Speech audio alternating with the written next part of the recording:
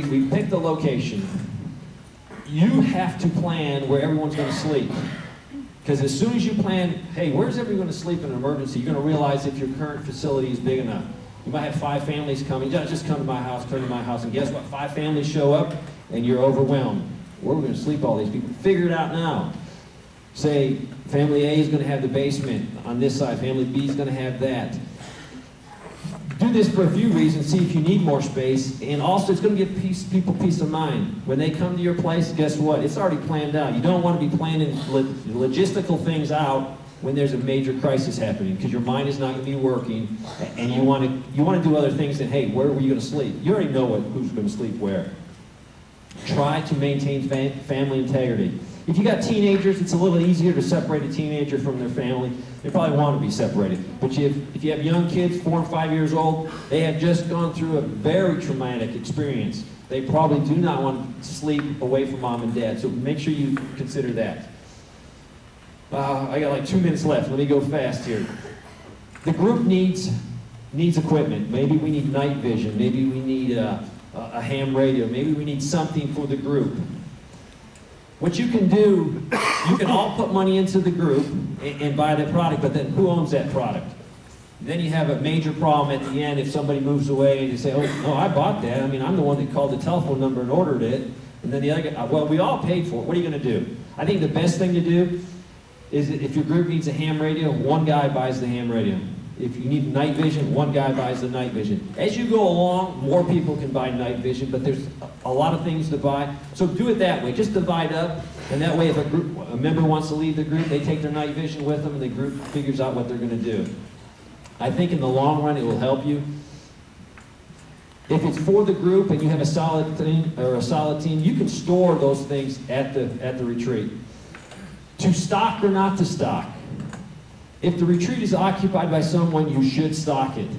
The reason is, if you don't stock your retreat and something happens, let's say an EMP happens, and you're fully stocked with a year's supply of food, you got enough ammo to start a small war in Central America, and EMP happens, and you have no vehicles to haul 17,000 pounds 12 miles away.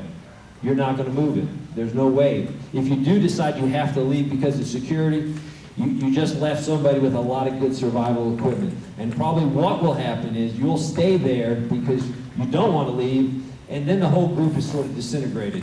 So stock stuff at your retreat. Worst case, I walk out my front door, I walk 12 miles, I'm at my retreat, and all my supplies I have.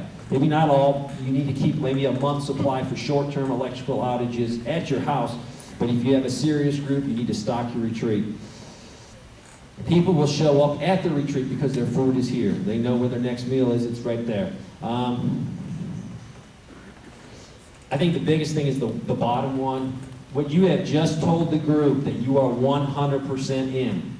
There's no backing out, you're in. The group is finalized, you stepped over that line. This is where I'm coming. My food is here, my supplies are here. It reassures the rest of the group members that, hey, my family's coming. This is a famous saying, when the crap hits the fan, I'm coming to your house.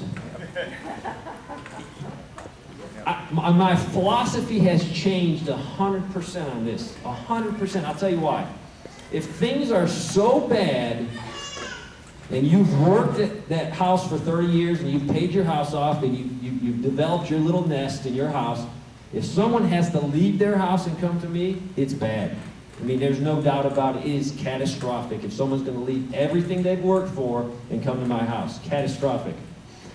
Because they've given it up. They might never be able to go back and get it. The house might be burned down. The house might not exist, or someone else might have moved into the house.